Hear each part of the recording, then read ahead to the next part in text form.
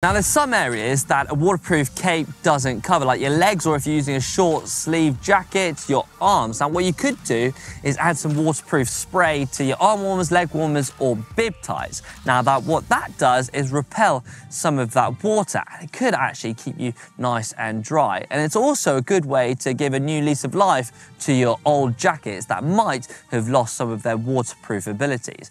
It's a really good and efficient way of just getting your clothing back to waterproof.